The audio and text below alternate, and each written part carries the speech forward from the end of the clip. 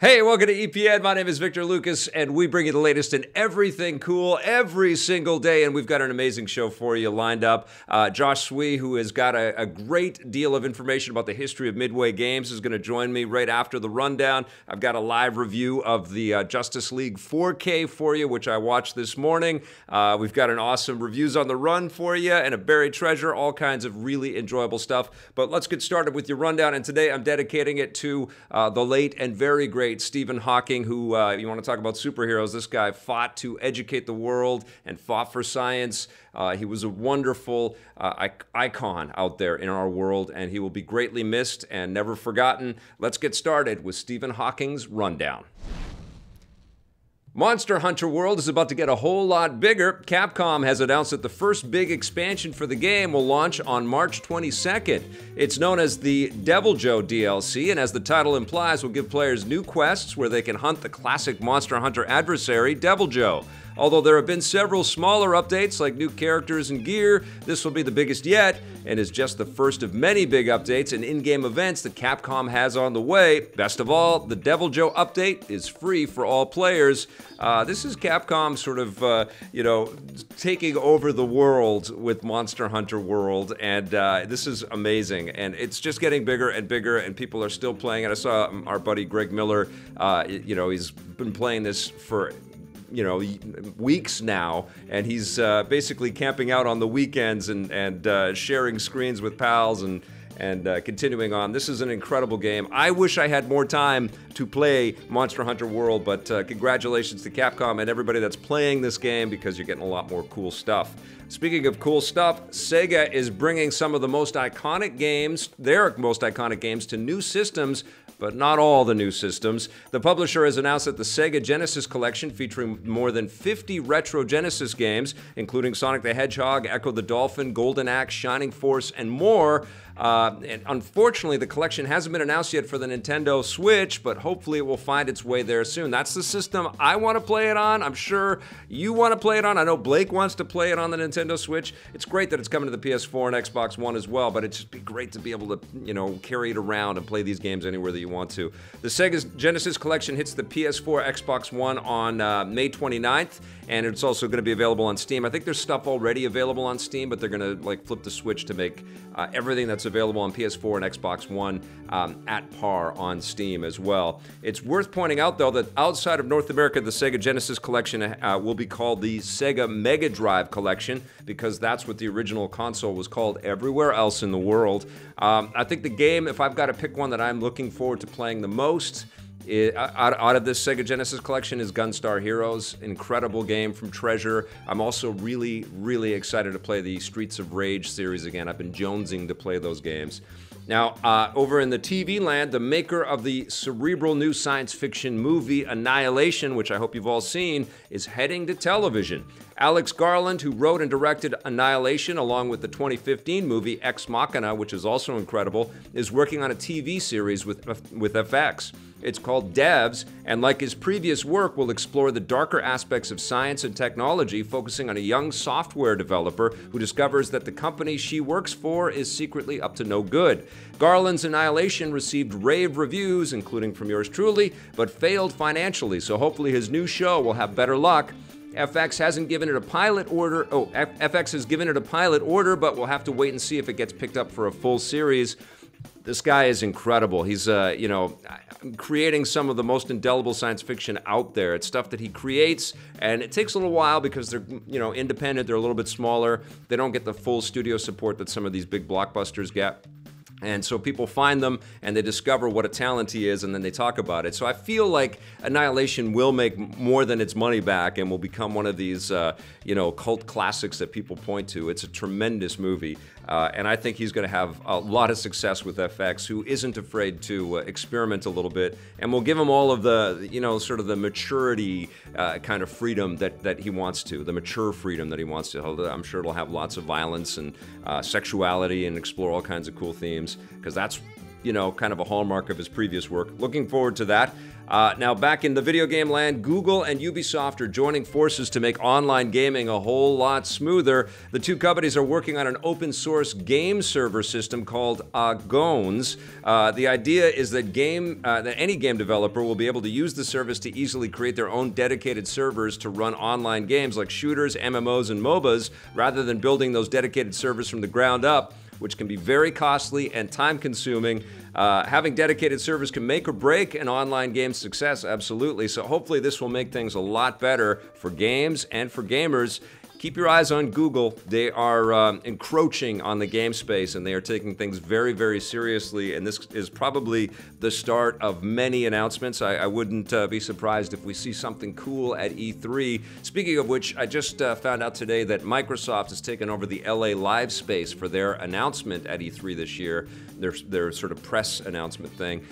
Which says to me, that's a very visible space in downtown LA, right next to the convention center, and that says to me that they've got a lot of ammunition, and they're going to come out with some really big news, so I'm excited about that.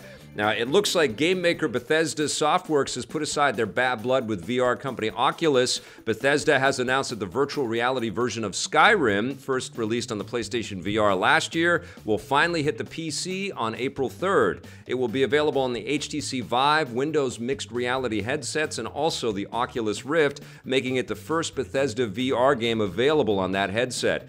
Bethesda famously sued Oculus for intellectual property theft, claiming that they stole their software, and Bethesda won more than $500 million when the lawsuit ended last year. With Skyrim hitting the Oculus Rift, it seems as though both parties are willing to move on.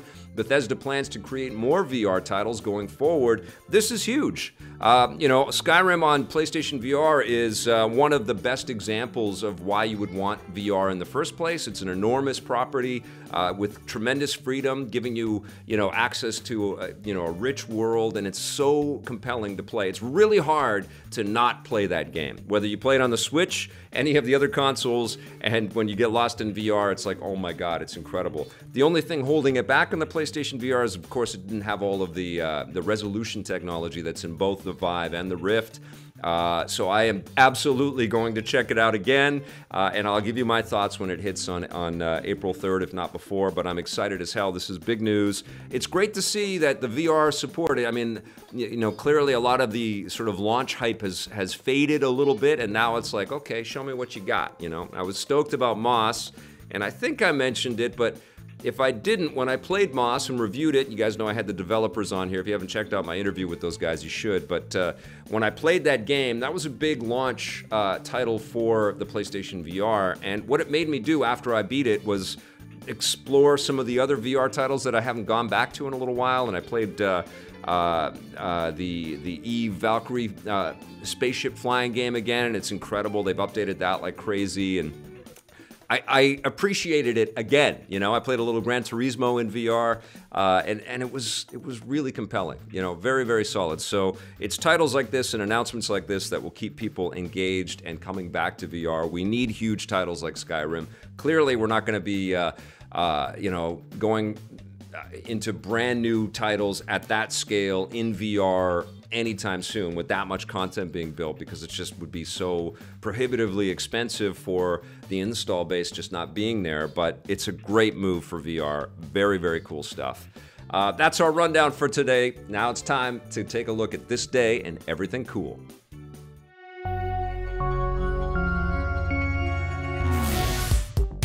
Welcome to This Day and Everything Cool for March 14th. On this day in 1942, humanity began winning our timeless battle with single-celled bacteria. That was the day that a dying patient's life was successfully saved by penicillin. Discovered a few decades earlier, penicillin is an antibiotic that kills bacteria, which makes it invaluable for fighting bacteria-based infections like pneumonia and preventing hospital-acquired infections in patients being treated for other problems. Penicillin changed medicine throughout the remainder of the 20th century, turning once deadly deadly diseases into easily curable annoyances, but it hasn't been without problems. The overuse of antibiotics, particularly in over-the-counter consumer products, has made bacteria stronger and stronger, which could mean that antibiotics will be useless at some point down the road. March 14th, 1995 was an important day for humans cooperating in space. American astronaut Norman Thagard rode to the Russian Mir space station aboard the Russian Soyuz spacecraft, becoming the first American to ride to space on board a Russian vehicle. This had been unthinkable just a few years earlier, before the fall of the Soviet Union, and this was just the first in a long line of joint space missions between the former Cold War adversaries. Hopefully, humanity will be able to set aside more of our differences before we venture even further out into space. Man, we love talking about space exploration here on EP. We have got a terrific guest on the show today, and I'm very happy and glad that he's joining us. Josh Tsui is a game developer. He worked at Midway during the 90s, worked on games like Fight Night and Tony Hawk, and had a very nice career making games for a long time, and he's not done yet. But what he's done recently is kind of shift his focus to build a documentary that I firmly believe in. It's all about the history of Midway. We're going to show you a little bit of the doc, and we're going to talk about the history of Midway and what Josh has been up to. But ladies and gentlemen, Josh Tsui is with us. How are you, my friend? Good. How are you? I'm very good. Thank you for joining us, Josh. And I think what we should do is give people a little taste of what your work has been the last little while. And we've got a clip. Do you mind setting it up for us? Yeah, of course. Yeah. So what you're going to see here is there was a game that Williams made in the very late 80s called Narc. And in many ways, this was the return of the arcade. And a lot of people know that the arcades kind of had a downfall in the early to mid 80s. Yeah. And so Williams wanted to make this game called Narc that kind of brought them back. And this clip that you're going to see here is basically the developers trying to figure out how violent this game should be. And it basically sets the tone for the entire 90s output from Midway Games at that time. Awesome. Let's take a look. I did have a question. At that point, we had filmed a few characters. We had filmed the environments. And I asked, okay, a rocket launcher is one of your weapons now. And I said, okay, when a player fires the rocket launcher, what happens? And people said, what do you mean? I go, well, I can make it look real. These are real people. The mission was to make it look real. Body parts would fly. I mean, I guess this was one of the first, body part games. I think maybe the first. I remember George was like, God, this is so cool. I can't believe this is so cool. And I came up and I was really being very gentle about it. I just said, I mean, it is cool, but do you think that's a good thing to put in an arcade where little kids are there? That's one of my gaming heroes in that clip there. That's Eugene Jarvis, who made my favorite arcade game of all time, Robotron 2084. But Josh, tell us who some of those other people were, some of those other faces in that clip. Yeah, besides Eugene Jarvis, there was Jack Hager, who at the time was the art director at Williams, which eventually became Midway later on. Yeah. He was known previously for creating, being one of the creators of Sinistar, which was one of my favorite Williams games. I love that game. And then the other person was Warren Davis, who was the creator of Qbert, who was also a programmer at Williams. Oh my God! Crazy. So it just shows you that this company, even early on, had just gods working there. Yeah. I mean, it was really amazing to be amongst these people, and that's why I always thought that it would be a great documentary to make. When did you start at Midway, and what was your first game that you worked on over there? Yeah, my first game, I started, I always forget if it's 92 or 93. It was like somewhere in there. I think it was like early 93. Yeah. And the very first game I worked on was with the NBA Jam team, which was WrestleMania, the arcade game. Oh, great. So that team had just come off of the first NBA Jam, hugely successful game. And one of the designers was a big wrestling fan. And at that point, Mortal Kombat had already come out. So they thought, well, let's do a wrestling game with the same style as Mortal Kombat. And I ended up getting hired as a just all-around general artist on the project. That's cool. How did the WrestleMania game do? Was it a success for Midway?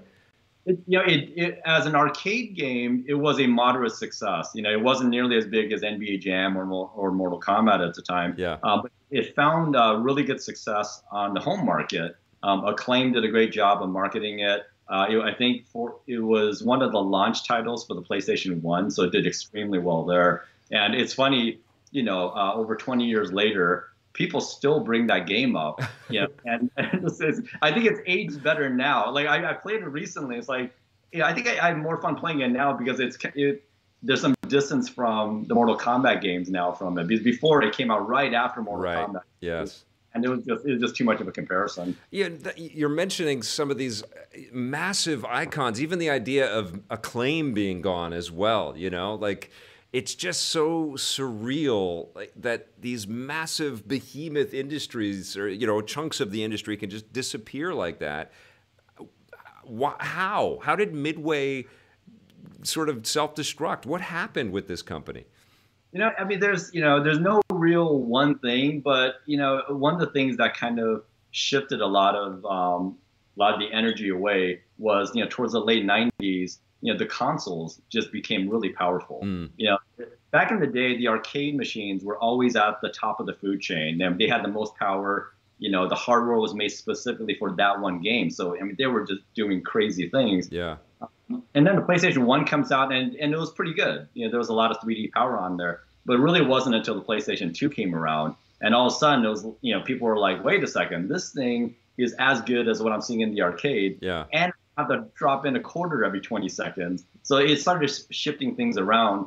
And when you got that power at home, why would you want to leave home? Yeah, totally. And it's not like Midway didn't have a great long run either, right? Like we talk about Midway, and I think your doc kind of focuses on the 90s, but Midway was there as Williams, as the pinball machine company for decades. And then it also had a great run as a video game brand in the 80s before, NBA Jam and Mortal Kombat and all that stuff, right? Yeah, that's the thing is that, Williams had this incredible run in the early 80s with Eugene Jarvis doing games like Defender sold 55,000 machines. Now think about it, 55,000 machines, and each machine was around like $3,000 to $4,000. Yeah. So that's a massive hit. Yes. And then the arcades died, came back in the 90s, but then when the arcades died again in the 90s, Midway had a pretty good run in the home market for a while, up until I think they closed they went bankrupt in 2008. Yeah. So that company has had a lot of different chapters, and just for myself, the 90s for me was an easy thing because I was there at the time, so it was something that I can really sink my teeth into. But there are a lot of stories before and after. And so let's talk about that. And I want to talk about, because obviously you've made a lot of friendships and you've got this incredible access. And I, for one, just am so excited that these stories are being told, because I feel like we live in this society of, especially with games, where there's a disposability and we just move on and we never think about who makes them or the craft that goes into this stuff. But take me and us into walking through the halls and working at Midway in the 90s. What was it like? Wow, that is it's kind of nuts. It's not anything like you would experience now. The video game department at Williams Valley Midway was literally a space that was in the back of a pinball factory. Okay. So when you say walking through the hallways, you're not walking through a hallway. You're walking through a giant assembly line of pinballs being made, and so you're seeing hundreds and hundreds of people making these machines. You go all the way in the back, and now you have this cubicle land of with what looks like a tent city of homeless people, and that's the video game department. So that's what always blew my mind. Even back then, I thought to myself, wow, there are these video game developer gods working on these games, and NBA Jam just hit, Mortal Kombat had just hit and stuff, and then you see this it looked like a bomb shelter that you're working with. But that's always been one of our jokes, during that period was, our conditions were so miserable that's why the games came out so good. Like Midway games during that era they were like gritty and aggressive, and we didn't care about the rules and stuff. But in the documentary, Ernest Cline, who wrote Ready Player One, he put up best. He said Midway games in the 90s was like the punk rock of video games, and that's how it was. It was just like, just do it and ask for forgiveness later. Well, you guys were kind of like the Detroit Pistons, I think, in the 80s as well, right? You're just like rough and tumble. You're so correct. But I think in that, you know, trying to kind of make your own way, you guys innovated, and you just came up with different, you broke so many rules, like putting full motion video into a video game that you would see at the arcade. I mean, I remember seeing Mortal Kombat and going, how is this, how can they do this? How am I controlling this video guy? You know, it was surreal, and I guess you had to learn new things like crazy there, right? Yeah, I mean, there, you know, like techniques were being made up on the spot, you know. So like we talk, you know, in the clip you saw, Narc really catapulted everything forward. The hardware made for Narc, the digitizing process for Narc, and everything like that. That's, you know, Mortal Kombat came out of that. NBA Jam came out of that. But with each game, the hardware would change a little bit, the techniques would change, and you know, the rules were always being adjusted for new things. And you know, in the case of Mortal Kombat, you know, you have things that are, there were other games that did digitization, but you know, nobody put as much care into making the digitized images look really good as much as the Midway artist did. So there's a lot of, you know, this it sounds stereotypical, but it's almost like this Midwestern work ethic of just crafting something until it's just as polished as possible, and that's the way the mentality was. I visited Midway, I think in 2000.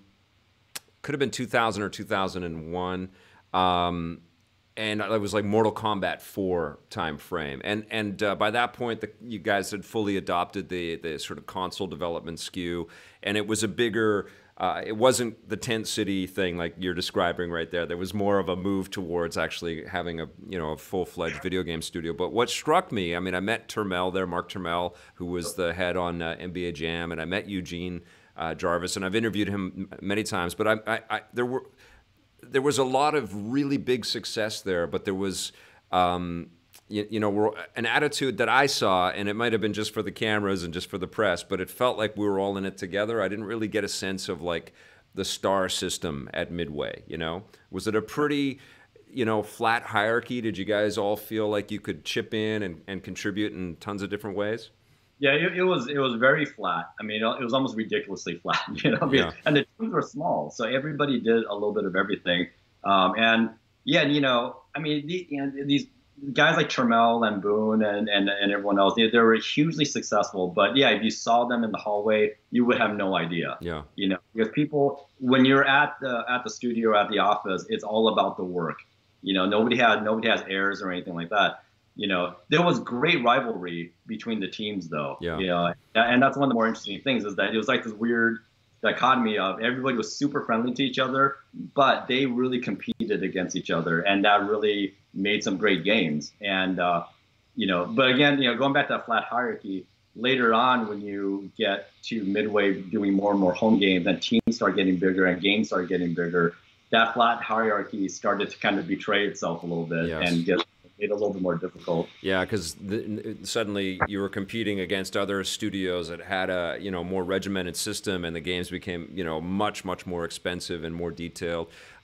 You mentioned Ed Boon, and he's a guy that I've known for almost 25 years. I interviewed him for the first time I went to E3 in '95, and he's always been the same genuine, down-to-earth guy. And the thing that I love about him is that every time he comes out with a successful game, which is every time he comes out with a game, he thanks everybody on the team in different ways, in messages and con panels and stuff like that. But he names them and he shows people's work. He's one of the greats, man. Like one of the great people that I've known in the games industry over the years. Was that kind of the attitude by the lifers at Midway, the people that are, still making games and have kind of moved on and learned all of their lessons from Midway? Yeah, everyone still, despite all the success and everything, everybody is, they still have the same attitude as they had before, which is, hey, we make games. We're just lucky that we're making games and making a living out of it and having fun with it. Yeah. I was just recently out in San Diego visiting Mark Turmel, and Mark's been successful well before Midway. I mean, he was making great games when he was 18 years old and stuff. And I visited his beautiful house in San Diego and stuff, and he's amazingly successful. But we're out getting a cheap burger somewhere. Yeah. Telling me, hey, you know what? Don't tell my wife I had a burger because I'm supposed to be eating a salad. Yeah. Things like that. So, Yeah. so it's just very normal. I mean, that's one of the things that's kept me doing what I do, for 25 years now. It's that accessibility and that willingness to talk, and I think the importance that people recognize in sharing some of these stories, and like that must have been something that struck you as well. Like you have shifted your whole sort of focus, your career focus in this direction. That's not easy to do in any career, but it must have been an overwhelming sensation for you. You must have realized, look, these stories are going to pass us by if we don't stop and talk about them, right? Yeah, that's exactly what happened. I mean, it's, even when I was working there, I felt kind of the weight of history while I was there because just things were just happening a lot. And so, over the years, I've always kind of kept that in me. I always thought, there's such a great group of characters, and the great situations that would come up.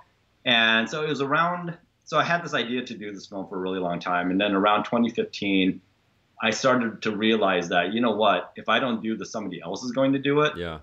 And somebody else is probably going to really mess it up, just not at the right point. So that kind of kicked me in the butt to just kind of, let's just get the process going. So I had, so I basically was working on it part-time while I was doing other things for, over a year and a half. And then about, almost a year ago, I started realizing that, hey, I have something really great here. I had done all the interviews already. I was starting to see the story form. And I just felt like, to do this justice, I need to spend a lot of time on it. So I just decided I'm just going to work on this full time and just really, blast it through, get it crafted, get a great story together, and just get it done. So that's been my life for like almost a year now. That's because awesome. I just felt it just got to a point where I felt like, hey, it deserves the time at this point that I just to get it done. 100%, Josh. Are you? Is it mostly you as the full-time crew on this? Do you go out and shoot everything and sit behind the camera? And are you lighting everything?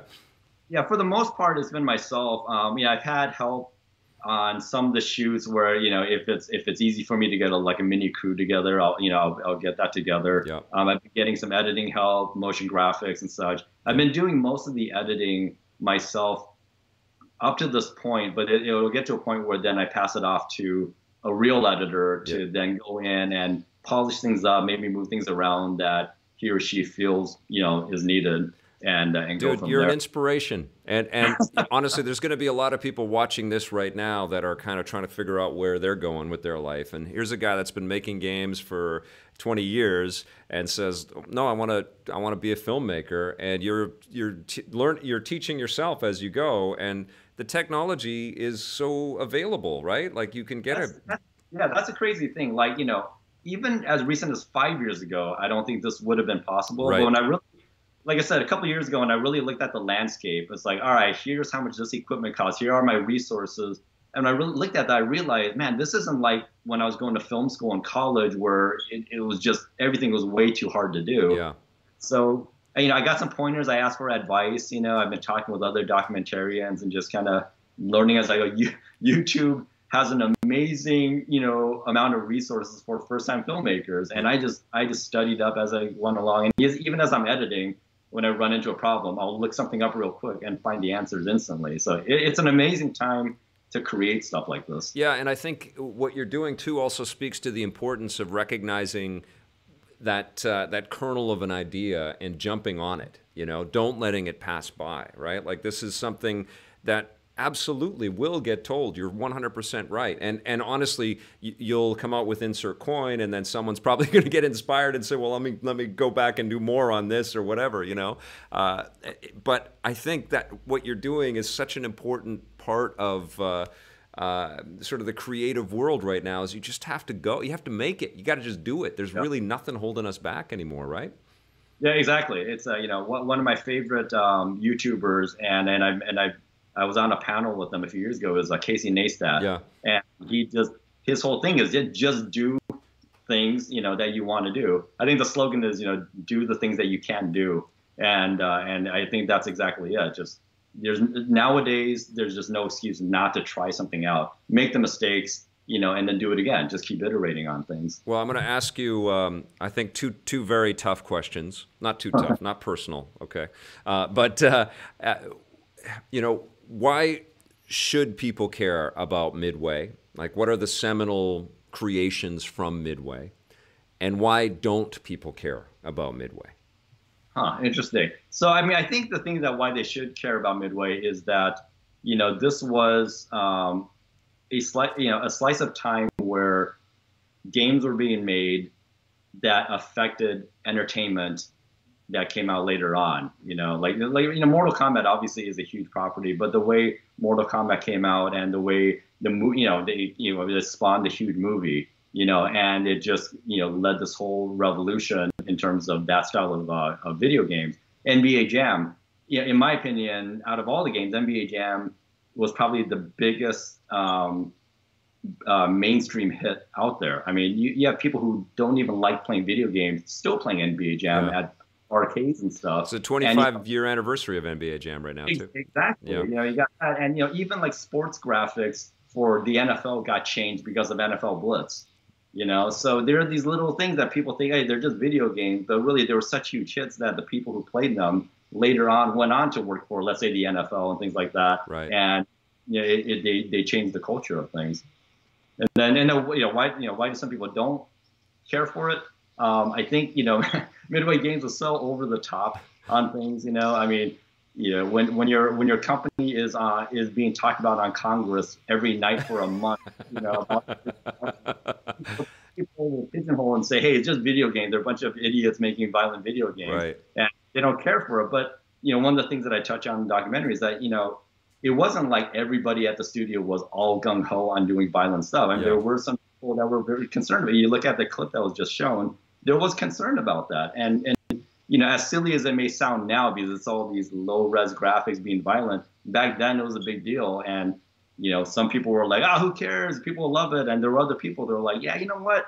I have kids. I'm going to have a hard time explaining this to them, that I worked on this. So it goes around both sides. Do you think that it was such a successful, especially the 90s, they were so successful that and crossed over into popular culture in such a big way that it kind of got dated, it had its moment and then pop culture moved. Like when you get to that sort of echelon, it's like you don't really worry about the way the rest of the industry is. You just worry about sort of being at that level. And then if tastes change, because they do, and you can't maintain that level, like maybe spending was so high or whatever, that like the moment passed and Midway just couldn't keep up with the moment kind of thing. Yeah, kind of. I mean, there was always that risk of, it's like, hey, things have moved on. Should we keep trying to catch up? How do we keep upping the ante? Yeah. And sometimes it could end up looking like you're trying too hard. Yeah. So there were definitely, moments of some of the games like that. Like the over the top sports games. After a while, it was just like, well, you're gonna hit a ceiling eventually. Yeah. And I can keep, but you can't always keep. This is coming from a guy who made a Tony Hawk game. Exactly. Yes. Some tough lessons get learned, right? Like, oh yeah. And that's the thing, right? It is, you're chasing this moving target of what are people going to want to play, and you're trying to figure that out 2 years before they can play it, and it's not easy. It's not easy, yeah. I mean, and as games got bigger and bigger, like in the arcade it was one thing, in arcade, like the games would take less than a year to make. You would test it out in arcade and get feedback right away. Yeah. Nowadays, the bigger games, they take, at least a couple of years to make. Yeah, you're doing testing and things like that, but you really don't know. It's almost like baking a cake for 2 years. You don't know what's going to be like at the end. Yeah. And who knows, the taste of the culture might have changed by the time you're done. So you have no idea. It just gets so much tougher. That's awesome. Do you have, I mean, obviously you're close to a lot of the titles that came out in the 90s, but I'm wondering if you've got a favorite, collection of Midway titles that people should play. Oh, man. I mean, there's the obvious one. Like, out of the Mortal Kombat series, Mortal Kombat 2 is my favorite one. Mm-hmm. Out of the sports series, the NBA Showtime, Showtime for me was my favorite basketball game. And is that the one Vignacchi worked on? Oh no, I think that was after. That was. Oh, I that's think I was Ballers. the Baller series. Yes, right. Yeah. It's so funny you bring him up. Yeah. I'm actually gonna see him at GC. He's everywhere. Showtime was great because I mean the last time we used to play Showtime a lot, and that was the one game that I would almost get violent about. Like I would get so pissed off, and like we would end up in like almost in fist fights at the studio playing that game. So Yeah. I love that game. Yeah. But yeah, it's I think those two are definitely the best for me. Like what drove me to create Electric Playground, I've been playing games for, most of my life, and the 80s were very important to me. I still talk about Robotron all the time, and Defender and Sinistar and that stuff. It blows my mind that the guy that made Q*bert. That just is... That's crazy. It's incredible. Was there a recognition of the value of those creations and those people at Midway? Was there always sort of respect paid to people like Eugene Jarvis at the company? Yeah, definitely. I mean, it's like when I first walked in there, I was a huge '80s gamer also, so I knew these people, but I didn't know that they were still at Williams, and I remember my first day working, coming into Midway and meeting Jarvis, and my head just flipped. Yeah. I went into fanboy mode. John Newcomer, who created Joust, was still there. Oh God. Davis, well, Q*bert obviously. So, but especially for Eugene Jarvis, I mean, he, really set the tone for the studio. He was basically running the game studio when he came back to do Narc, and so he set the tone for everything. And when you talk to any of the guys, like Boone, Trammell, any of the designers there, they will always defer to Eugene.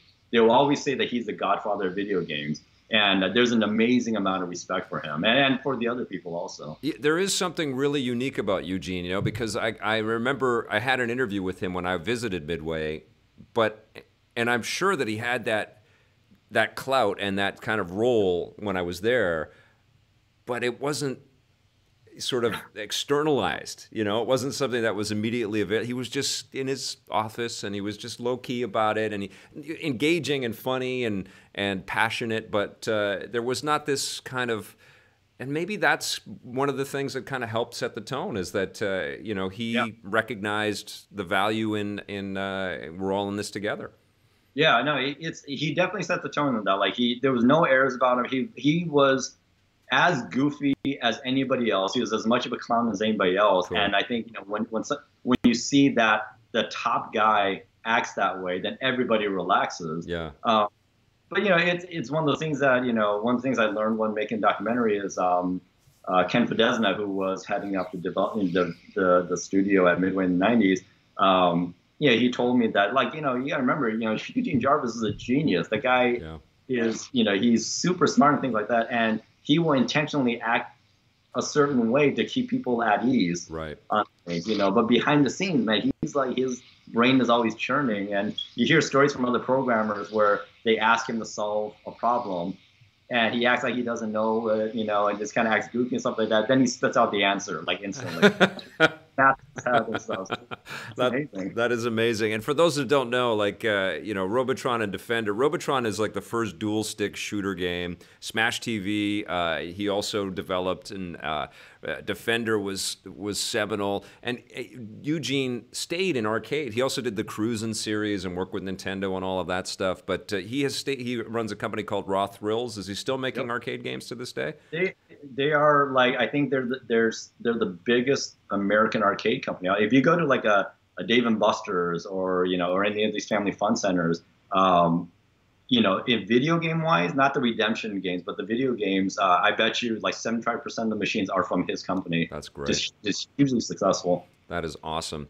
When you were making this documentary, and you're showing it off, I think, in public for the first time next week, right, at the Game Developers Conference? Yeah. Am I right about that? Congrats. Was there a moment when you were shooting, or maybe in post when you were putting it all together, where you went, "Oh my God, this is why I'm doing this"? Was there one of those, or were there? Can you sort of take us into that moment? Yeah, I mean, in all honesty, like, I had so many of those moments come up, and it wasn't, any one part of the story or anything like that. What will come up is like it was almost like this Rashomon thing where one person tells a story, then I hear it from another point of view, oh, cool. and they contradict each other. And like moments like that, I love it because it's kind of like, you know, everything is so subjective. Yes. So you know, so things like that was really exciting.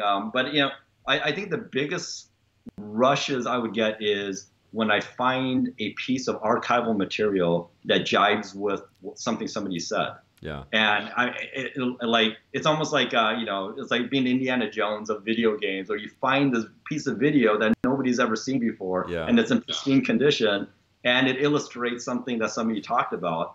And so stuff like, I mean, you know, if I could do it, I would just work on this forever and make a giant 12-hour thing, so because I have so much material to go through. Yeah. And I think that's been one of the most painful things about the project is, you know, maybe 15% of it is going to be seen, yeah. you know, because ultimately it has to be, you know, an entertaining 2-hour film. Yeah.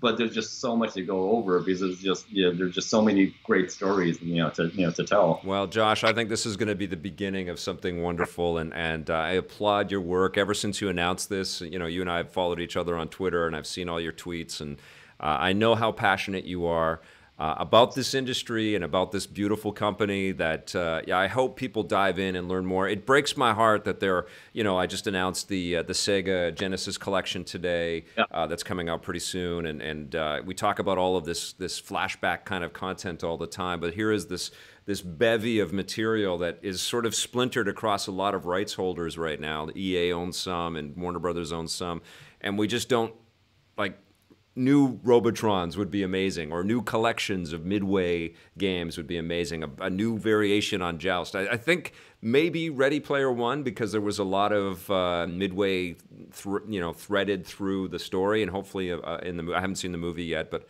maybe that will start to get people excited. I did dig the Lego Midway arcade games thing that they did with Lego Dimensions. Did you check that out? Did you ever get? Yeah, I saw that. That was amazing. Yes. Yeah. So somebody coordinated the rights to it. So there is hope. Yeah, I really hope so. Well, your work and work about communicating about this, and also everybody that's watching this and has dug a Midway game in the past. They did get some cheesy ones in there. I remember they tried to bring back Narc, and it was kind of like this weird, over-the-top Miami Vice-y, but super violent, and like nobody really dug that one. But there is so much to dig into, and I can't wait to see this thing finished. Good luck at GDC showing this off to people. I can't wait to read some of the tweets and the people talking about it, and I can't wait to see this when this is all done, my friend. Thank you so much, Victor. Yeah, and definitely, if anybody's interested on getting on the mailing list to get up to date on things, because more and more material is starting to come out, go to insertcoindoc.com, and you'll start getting a lot more info in the coming months. Awesome. This is Josh Tsui, filmmaker, making us an awesome documentary about Midway. But right now, we got to take a look at my review of Kirby Star Allies.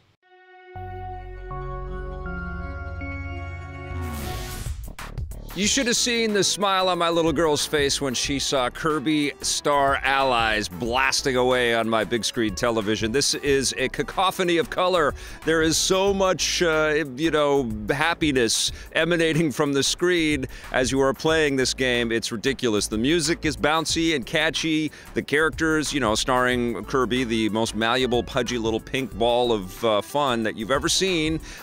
He can be anything, this character, which is just pure genius from HAL Labs and Nintendo, and we've seen Kirby in a million iterations in the past. This game is unique in that you can play 4 players at a time, and you can also kind of control characters. You throw a little star at them, and then they become your AI-controlled buddy, or if you've got people to share Joy-Con with, you can play with other people, which is really the heart of the matter here. This is the way that you will want to enjoy Star Allies. This is one, especially if you've got younger folks in your your family or in your house for whatever reason, you got a visiting nephew or whatever, or you have somebody that's a kid at heart like me visiting your place, I'd be happy if you passed me a Joy-Con to play this game. It's very accessible and it's also very familiar. It's a, you know, side-scrolling platform game. Sometimes you go up and sometimes you're in water and things like that. But for the most part, we've played many games like this. And in fact, we played many Kirby games like this. But it is pretty trippy to have all of these different AI buddies helping you out, or human buddies. And then you can also call them in and combine powers and effects and do some really crazy things, like combine electricity with, you know, a blade weapon or a staff weapon, or fire with a spider web or something like that. Lots of cute sort of variations in there. And there are also points where you can get the whole gang together and you jump on a train for a while and you blast through things, or you do a little bit of a side-scrolling, you know, shoot-'em-up kind of deal where you're on a star blasting away at things. I always love those diversions. Very, very fun. And I like the oversized sort of art style of the characters. They look massive on a big screen TV, and it's fun to see these platforming characters look so big and so pudgy and so cute. It does get a little mindless, like the game is almost kind of playing itself, but it doesn't sort of take away from the enjoyment of it or the great fidelity of it. It's a well-made title with lots of flashy effects and lots of cool hooks to keep you entertained. And there are also mini games in there, so there's actually quite a bit of meat on the bones with this Kirby game. Unfortunately for me, though, we've played better Kirby games. This is a prolific character that's been everywhere in the past, and there's just been better games, and even the Wii U Kirby and the Rainbow Curse was the most recent one that I could point to, but there's been lots of really good titles out there, and at this point, Kirby is kind of his own worst enemy because there are so many other great Kirby titles that you can point to. I loved Epic Yarn, I loved, you know, Dreamland. I talked about Kirby's Pinball Land, which are different experiences, to be sure. You know, Mass Attack. There's just lots of great Kirby games out there. This one is good. It's solid. It's a solid game to take away on your Switch. I think that if you are a Kirby fan, you definitely need to add this to your collection. If you've got a Switch and you've got some younger folks that you play Switch games with, you are also going to love this title. I'm going to give Kirby Star Allies an 8 out of 10. You're going to want to play that one with a kid for sure. My daughter's eyes did light up when we were playing Kirby Star Allies. Good job, Nintendo. You are making lots and lots of games for your new machine, which we'd like to see. But this morning, I took a look at Justice League, the 4K Blu-ray, and I thought maybe I'll shoot this as a regular reviews on the run. I said, you know what? This just came out. I just got it yesterday. It arrived from Amazon. Shout out to Amazon. How you doing, Amazon? I thought, why don't I watch this right now? And I'll do a live review because I'm sure people are curious about my thoughts. This was the second time that I got to see this movie, and it kind of blew me away. I got to tell you, I was prepared to be more disappointed than I was the first time that I saw it. And I saw it in the theater and reviewed it with Johnny for Film Fury. I gave it a 7 out of 10. I thought that it was a, you know, kind of a clumsy, cluttered mess of a movie, and you could feel the weight. You could feel like sort of the business proposition to get this thing done. And that still exists here. But in the confines of my my game cave, my back cave, and sort of, you know, popping off of the OLED TV that I have and running off the Xbox One X, it looked insane, first of all. This is one of the best looking 4K Blu-ray discs that I have right now. It's one of those showcase discs that you're going to show off. There's a tremendous amount of green screen work in here and lots of effects and stuff, but the composition and the beauty of the image and the lighting that's hitting the costumes, and it's stellar. It absolutely looks incredible, and the audio fidelity is amazing. So, you know, production-wise and aesthetics-wise, it's a treat. It really was a treat. But what I didn't really see the first time when I watched Justice League is that there also is a tremendous amount of heart sort of working its way through this movie, and a lot of effort to kind of convey that heart. And the thing that struck me as I watched it is it was put together wrong. It was put together in sort of the reverse order, as we've often talked about collectively, and I'm sure with your friends and stuff out there, about the way that DC has approached just, you know, throwing a few movies out there and then slamming a team together and trying to reverse engineer our education on some of these characters and making us care about them. And you can see that, but you can also feel the weight of Joss Whedon sort of being swooped in to try to, make this a little bit more of a friendly escape than maybe Zack Snyder had originally intended this to. Maybe this was going to be a bit darker. We don't know. I don't know if we will ever know. But what I kind of recognized when I watched it again is that that could have been the real story, is that partnership between the Snyders, Deborah and Zack, as a collective, because it's been Zack and his wife that have been putting out these DC movies, and Joss Whedon working together earlier to kind of, and with Patty Jenkins and maybe a couple of other filmmakers and stuff, it's almost like they needed to make a Justice League of filmmakers, Jeff Johns in that collective as well, before they started to really, move in this direction.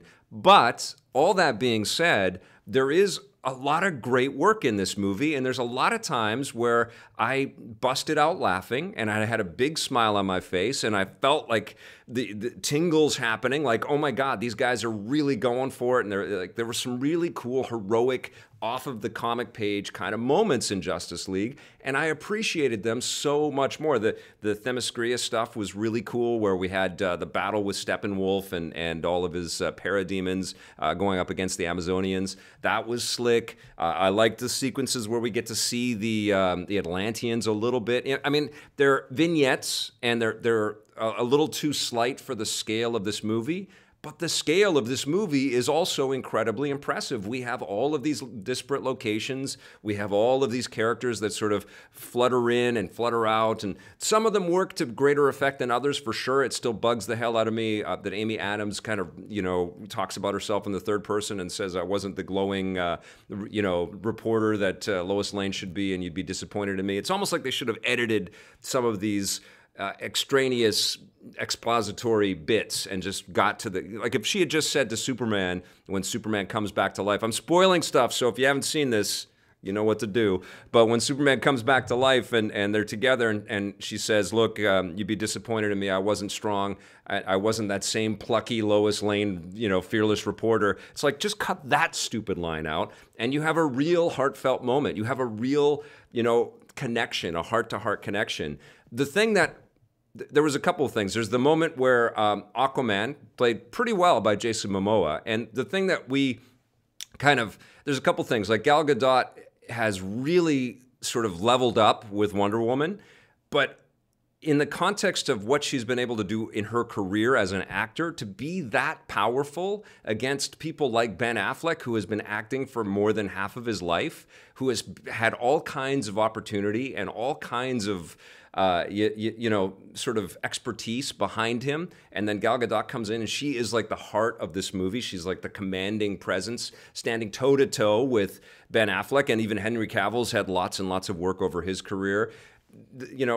It's amazing. And again, Wonder Woman is a major standout in here. But Momoa is in that same category. He's done some television, but he's always just been this kind of cool-looking guy that hasn't really had to act, above his sort of physical appearance. And in this, he's got some moments, and one of them is where he's sitting on Wonder Woman's lasso on the Batmobile, and he's just pouring his heart out, and it feels like it's registering. It's like, oh my God, he's really revealing his neuroses and his concern, and he thinks they're all going to die, but he's still committed to it, and he believes in all these people, and I really like that. Some of Ezra Miller's stuff landed a little better the second viewing than it did in the first viewing, because it was really kind of, you could feel it like shoehorned in. Again, with editing, that stuff would have been a bit tighter, and maybe time ran out or whatever. And I'm sure, man, like the cluster to get this done is apparent, And it doesn't, you don't lose that when you see this again, but you do see the work, and there's some really good work. That's what I'm trying to get at. Like, I really saw that they tried hard to build something with real value and real love. And there's a particular bit in the script, and I don't know who wrote this. I don't know if it was a Joss Whedon thing or Chris Terrio or Zack Snyder, but Bruce Wayne at one point says, the world needs Superman, the team needs Clark. He's more human than I am. He lived in this world. He fell in love, had a job in spite of all that power, and he's just dumbfounded by it. And it's played pretty well by Affleck, who I I have kind of a love-hate relationship with. Like, physically, he's good as Batman, but he's like too big of a star. You know, you can see all of that experience and all that sort of self-awareness on his face. And but he also can act. Like, he's got the chops, you know, he really can do it, you know. And so I did find myself way more engaged and way more entertained than I thought I was going to be. And, you know, you couple that with production that is like really, really high, especially on a beautiful screen in 4K. And it was kind of overwhelming. I mean, it was overwhelming how much content is smashed together in this thing. But then when you have time to kind of just sit by yourself and geek out to it, it was really cool. And there was like one of the end credit sequences, which anybody that's seen this thing, again, I'm spoiling stuff, but that race with Superman and the Flash is just so lovely. It's just so nice. That huge smile that Henry Cavill's got on his face. There's some genuine, like, oh yeah, man, they really nailed it. Even Superman's return, where he's punching the crap out of Steppenwolf, who still looks cheesy. They should have done a way better job with that villain for sure. Villains seem to be a very tough thing for all of these superhero movies to get right, but it was fun to watch them beat the crap out of everything. You know, it was fun to see the different powers and the different effects and the different abilities, and then, you know, the just all-consuming sort of, you know, power that Superman has, you know, the overabundance of ability that Superman has, and he takes it to full effect, and he just punches Steppenwolf and avoids his strikes at him. I thought that was really cool. You know, and I actually dug the Flash effects a little bit more this time. Maybe it's because I'm a little bit more removed. I'm not like watching the Flash TV show as fastidiously as I have been in previous seasons. That's no pun intended there. And so, you know, I came to this with eyes that I'd seen it before and expecting it to be something I would just pick the hell apart. But instead, I really appreciated all of the work that went into it, and I was entertained. And then I watched some of the behind-the-scenes stuff, and I was racing to try to see as much of it as I could. I didn't see everything. I did notice in what I did see that there was a surprising lack of deleted scenes. Like, there really could have, there's probably a ton that we didn't get. But they took out a couple of, they put in a couple of deleted Superman scenes that I absolutely think should be in the film. And I thought about running them on the screen there, but I think that you should check those out if you get this Blu-ray or you get the home video thing. But I feel like there's lots and lots of territory that wasn't explored, which is problematic with a movie that's released before its time. You know, this should have been given some time to gestate. But you know, I am a big fan of Ray Fisher as well. He hosts a couple of the vignettes, or the featurettes on the behind-the-scenes stuff, and he's excellent, man. That guy's got one of the best voices happening right now. He's got a great tone and a great sound, and he actually did make me believe in his Cyborg as well. Look, I'm as surprised as you. I thought I was going to hate it, but I really, really dug it. And I got a comment from Fat Chimp saying hello. I'm sorry I haven't been following along as much. We are going to be doing some Let's Play and chat later on in the show. But, you know, Justice League on 4K Blu-ray, and presumably it's going to look great on just regular Blu-ray as well. It was a great pickup. I'm really happy I have this, and I think it's a great, worthy addition to my huge collection of superhero films. And that's, I think, another issue here that this movie kind of faces, is that we have so much choice in this genre and so many other things to point at. And you know, the superhero team-up thing has been done better by Marvel, which I went on like for hours yesterday about. But still, lots of really cool stuff in here. And, you know, Gal Gadot, I think, is the shining star in this movie. She's amazing, and my respect and esteem for her continues to grow. I give the Blu-ray, because the movie still ain't perfect, but I give the Blu-ray an 8 out of 10, and it's one of the movies that I am most happy to possess, and ain't that a surprise? But right now, let's take a look at a buried treasure that is very appropriate for having Josh Tsui on the show today. Here's a look back at Smash TV.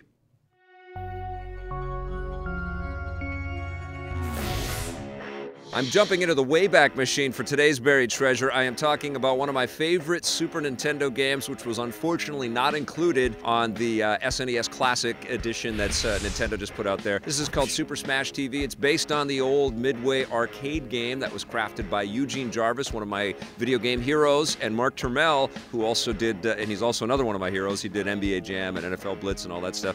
Midway was just this powerhouse of development. Smash TV basically lifted on the dual stick mechanics that Eugene Jarvis first introduced to us way back in, I think, 1980 with Robotron 2084, which is one of my favorite games of all time. But with Super Smash TV, what they did is they gave you more of a kind of a narrative structure, and it really kind of borrowed from the idea of Running Man and these cheeseball game shows, and you know, sort of dipped into some our fascinations with reality TV and even extreme sports, all that stuff. It was predating a little bit of that, but I think, you know, these game designers could see this escalation in sort of wacky television, and they made a kind of a wacky television game show where you're running around blasting at all kinds of mutants and bad guys and enemy types. Some of them are indestructible and they'll just keep charging at you, and there's all kinds of awesome power-ups, and you also collect tons of money, and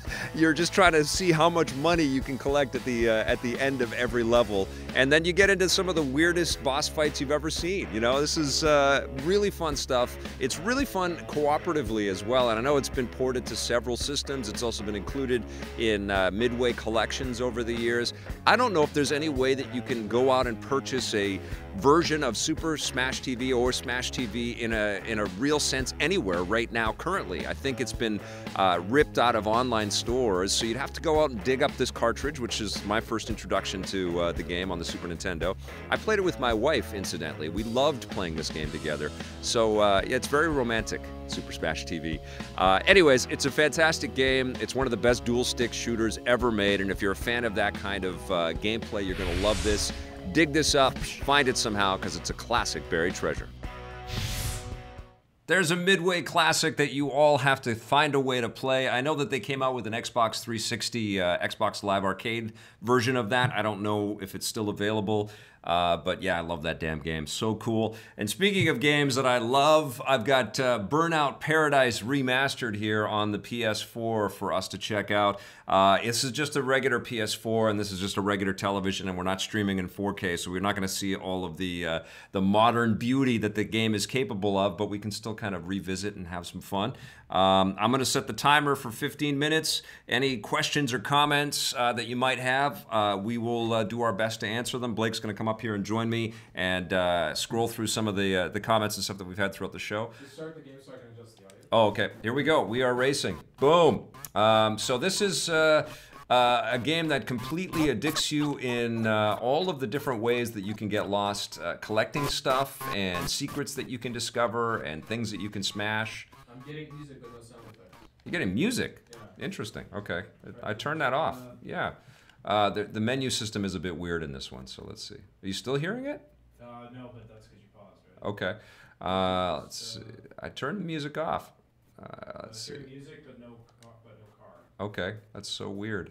Okay.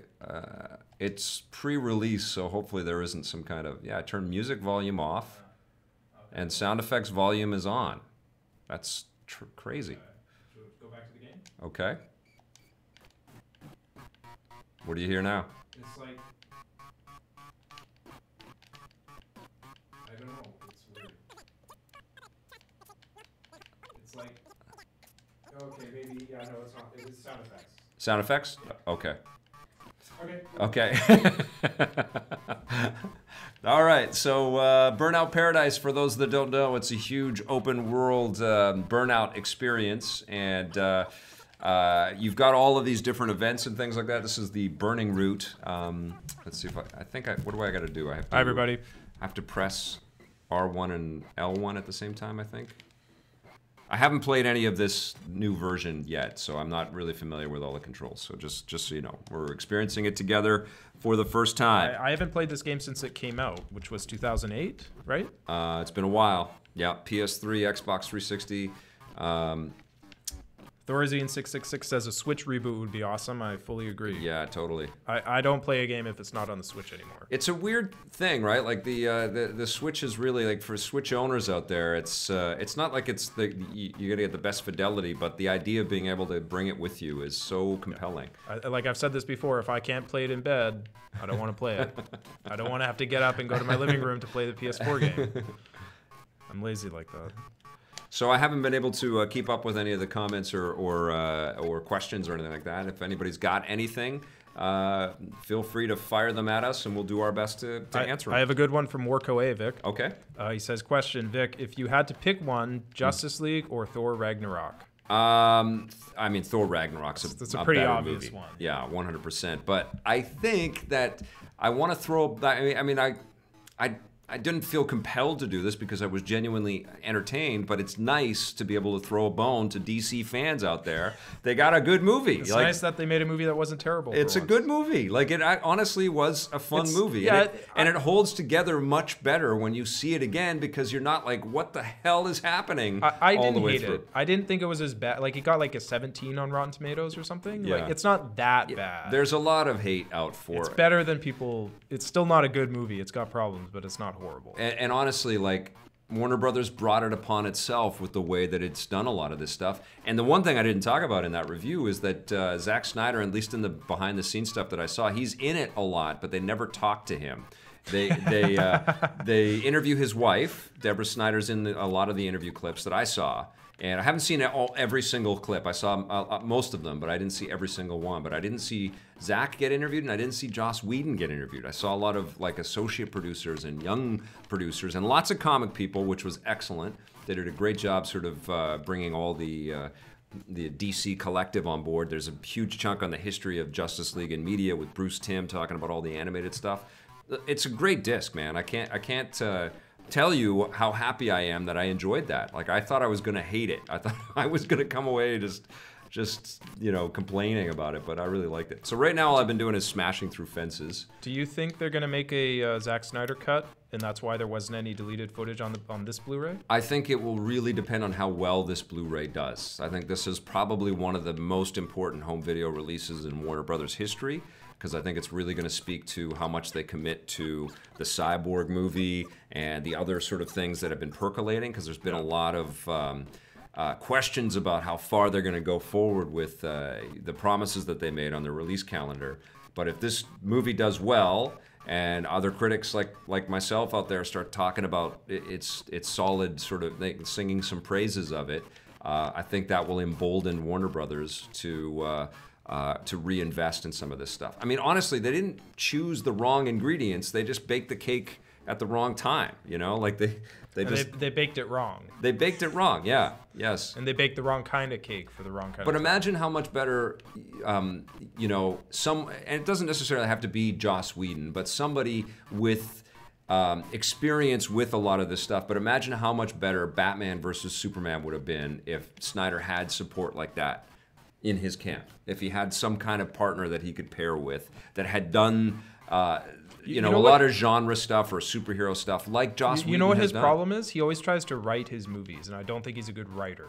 Like Batman versus Superman, they came up with an original story, and he was one of the credited screenwriters, or story credit, I think. Yeah. He shaped the story, and I don't think that's a good idea with him. They should get a really good couple of writers to write a really good script, and then give it to Zack Snyder to direct, because Zack Snyder knows how to make a movie look good. Yeah. But I don't think he's a very good writer. We got any questions there? Yeah, a couple of people are asking, like, whatever happened to game demos? There's still game demos. I just played a free demo of Kirby on the Switch. They call them betas now. Yeah, but like Kirby had an honest-to-God demo for free, pre-release on the Switch. So, and that Octopath Traveler game, I played that a couple months ago. Yeah. And there's demos. I think there might be more demos than there used to be, but you have to kind of find them in early access and betas. They used to have to do demos as a way to try to sell the game too, right? Yeah. Like demos, giving someone a demo disc in a magazine was like, you don't need to do that today because they can watch a trailer to get the word out about a game. The demo discs used to be a way to make people aware of the game in the first place. Yeah. So they don't need to do that as much anymore. On the PS4, I can't really, like, from my mind's eye when I'm playing this, I can't really tell what's different as I'm playing this right now. It Well, looks really great. It looks better than the PS3 version. But the PS3 and the 360 games looked pretty great, and I don't know if that's just my memory of how great that the game looked. Yeah, it probably is, because you always remember a game better than it actually was, right? But the one thing that I will say about that, and the buried treasures that we keep doing every day, is that holy crap, is there a ton of great old games that are still very playable. Like when we did the split-second buried treasure, and people, like the comments thing lit up with people sort of saying, "Oh my god, I love that game!" And that game had a really awesome making of documentary too. But you know what I'm saying is, like, there is no shortage of awesome titles that have been around for a while that are still 100% worth your time, and they're also very, very inexpensive. So I honestly, I say this a lot, but there has never been a better time to be a gamer, and there are just so many ways in and so many choices, and don't ever discredit or discount the history, the old stuff. Like Burnout Paradise, the way that it was originally shipped, still very fun and less than the remastered version of the game. And I can't tell. I have just started it, so I can't tell you what the improvements are or why it would be better, but.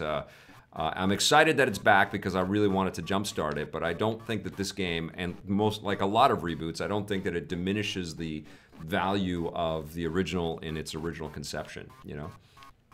I think the car models look a lot better than they did. Okay. I don't think you would have had it look that good on the PS3. I think one of the stores, if I'm not mistaken, like either PlayStation or Xbox, recently gave people Burnout Paradise as a free download. And another thing I remember reading, the crash physics are a bit better. Yeah. So try like destroying your car and see. Oh, I've had no issues doing that. But I mean, crash like head on into another car, it'll probably look a lot better than. Okay. Yeah, you know, I see yellow fences, and that's all I go for. I did that so much. Oh, I have to hit my my boost. Just destroy your car completely. Let's go into this bus. I mean, they were great before. There's probably more texture, more polygons, and crap that more comes bits out. come off. Yes. They need to make a brand new Burnout game. Hell yeah, they do. Right? Yeah, I mean, if you have never played Burnout and never bought it, don't try to just find the old one and play it for free. It's great if you have it already and you are feeling like, okay, I'd rather spend my $40 somewhere else. But if you've never played it before, hell yes, get this game. And hell yes, show EA that you support them making more Burnout, because we really freaking need more Burnout. We need a new idea in this universe. EA needs to know that these games are still popular and profitable. Yes. They don't just need to make loot boxes to make money. They can make Burnout games. And honestly, what you're doing is you're showing EA and Criterion, who made this incredible franchise for us, that you appreciate their work and you'd like them to do more stuff than they're currently being allowed to do, because as cool as the Star Wars flight stuff has been in Battlefront, I love that, by the way. It's my favorite part of both of the Battlefront games. You know, they were freaking amazing at doing this kind of stuff. All right, I still haven't figured out how to do an event. I don't know if it's stunt run. Okay, gotta press them both. Okay, here we go. It's hard. Blade Blur just said it's hard to believe that this game is 10 years old. Yeah. And it is. Like, we say this all the time, but like 2008 does not feel like it was 10 years ago. It really doesn't, but it was. Like 2008 feels like it was yesterday. I can't believe that I watched Justice League on my TV this morning, and it felt like I blinked since November. Like, I feel like it was very fresh, the feeling of walking out of the theater in November, and it's already out at home. Like, time is moving so freaking fast. I think part of it is we have a lot of things, a lot more things than any of us when we were younger. We have so much to engage us, and so many blinking the lights constant just media blitz of news and entertainment and everything. Just social media, just we're constantly plugged in. It makes everything blur together and speed by real quick. Yeah, that absolutely does. I have a nice comment here. Too Sexy Travis Savage. Yeah. It's a nice name. Says, thank God EP is still around. It's helping me through a hard time. Aw. He doesn't say what the hard time is, but I'm glad that we could help you through it. Too Sexy Travis, hang in there, man. His problem is that he's too sexy. Everybody goes through some really hard stuff, and I have this too sexy problem all the time. It is a burden. You know what's not sexy? Talking about how sexy you are. Just pass that on. That's making a joke, Vic. That's some wisdom I've gained. Yeah, Stephen Hawking had a quote like that because I was reading through quotes he made this morning. He died last night, obviously, and he has a quote where he says, people who brag about their IQ are the most boring people ever. Yeah. So I thought that was a nice quote. Yep. Never played Burnout Paradise. Yeah, Adrian Leon says he never played Burnout Paradise, so he's looking forward to this. Oh, yeah. So, yeah, I think this comes out on Friday, and... the other thing about these remasters is, like... Boom, everything's full. You go through the gas stations, and I just had a refill on my Boost. Okay, that's right. When you compare... Like, with these remasters, I think of it kind of like when an old movie gets a new 4K transfer. Sure. You know what I mean? Like, yes. There's no old movies we can't watch on every modern on Blu-ray or HD on good a point. TV, right? Good point. Yes. Like even movies from like the 30s and 40s, as long as they haven't been lost because of World War II or something, you can still get them on every modern format available. This is like so fun. I think the same thing should be with games. Like, I should be able to play every game ever made on at least one or all of the current gen systems. The Oasis. Yeah. Yeah. Yeah. I hope you were talking about Ready Player One yesterday, that it's going to bomb. You think that it's going to bomb? It's tracking to do 35 I think the movie's going to not be good. Oh, wow. I haven't seen it yet, so I don't know. Oh, I hope you're very wrong. It's Buzz just me being my usual pessimistic self. Buzz is pretty good out of South by Southwest, where it premiered. Okay. There's some people that have seen it and they didn't review it with a lot of joy, but Buzz is pretty solid, and I've got a bunch of friends that have seen it, and I trust them, and they're saying some good things. I don't want to know too much. But have you read the book? Yeah, I read the book. I listened to the audiobook when I had my eye surgery, and I couldn't see when I got the lasers, the laser beams. But what I'm looking forward to, I want to see what he's come up with. I want to see what he's come up with visually, but I also want to see if it has any cultural impact at all. Yeah, it's hard to have a cultural impact when you're that derivative, though. True. Right. Yeah. It's all about nostalgia. It's like fully mainlining nostalgia, this movie, but it worked for Roger Rabbit, and we haven't seen a lot of stuff. But Roger Rabbit had its own. Roger Rabbit himself is an iconic character. Jessica Rabbit, iconic character, right? Yeah. And part of that was. But it only became that through the act of honoring all of that, all of those nostalgic and part of it moments. was seeing Mickey Mouse and Bugs Bunny on screen at the same time, which had never happened up to that point. Right. And Wreck-It Ralph was a financial success, although anybody that knows a lot about video games, probably like myself, I felt like they didn't go deep enough with the character roster, but it was cool to dive into that space as well. And I feel like, they're making a sequel out of that one, so I think they're Spielberg is somebody that you don't bet against. He's had flops. I would say. I'd be a lot more optimistic about this movie if Spielberg had made it 20 or 30 years ago. Sure. Spielberg today... 20 or 30 years ago, he was making 3 movies a year or something. Well, he still is, Vic. His last movie just came out in December. I know. His last movie came out less than 2 months ago. He's amazing, man. He's amazing. And I love The Post. I thought it was fantastic. Remember when he had 2 movies come out on the same day? He had... Warhorse and Tintin. Oh, crazy! Came out literally on the same Friday. That's nuts. In December, I remember. What were people thinking? How is this man still doing this? Yeah. Like, he's 70 and he's cranking out these movies. So, although with Tintin, it's like you shoot it and then. Yeah, but like, still, it took so long in post-production. Both kid. Yeah. Oh, I guess Warhorse wasn't a kid's Warhorse movie. was. Yeah. It wasn't terrible. It wasn't like, violent, but yeah. I never saw that movie actually. I took my mom to see it. It was pretty good. I didn't hate it. It was based on a play, and it kind of felt like it was based on a play. Like every scene is just kind of very like one location. But disparaging or not believing in Spielberg is pure folly. But Vic, he's made a lot of bad movies lately. But he has made so much important movie, so many important movies, so much important cinema, and so much fun. I'm not saying the movie's gonna be bad. I'm not convinced it's gonna be good. Yeah. Well, that's probably a better place to sit and then be positively, like my Justice League screening today. I was expecting to hate it, and I ended up really digging it. Crazy. It's nice to like things. It's nice to turn out liking things, right? Yes. That must happen to you quite often. It does. Yes. So there's Burnout Paradise. I destroyed a lot of yellow signs. I'm going to be playing this thing like crazy. But tonight I return to the world of the Yakuza, and I'll have a review of Yakuza 6 soon.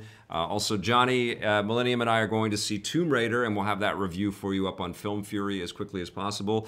And we'll be back again tomorrow with a brand new episode of EP Live. We're going to have some of the people working on Ni no Kuni 2 on the show, and I can't wait to talk about that game. I've had a little tiny bit of time with that, and it's pretty.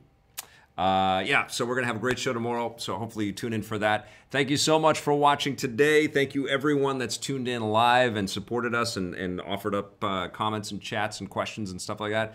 Love it. Thank you. And thank you to everybody watching the archive of this. We'll be back again tomorrow, and make sure you check out some of the other content that we've been making. If you dig it, hit subscribe, that little bell, and if you're so inclined, that sponsorship button too. See you tomorrow.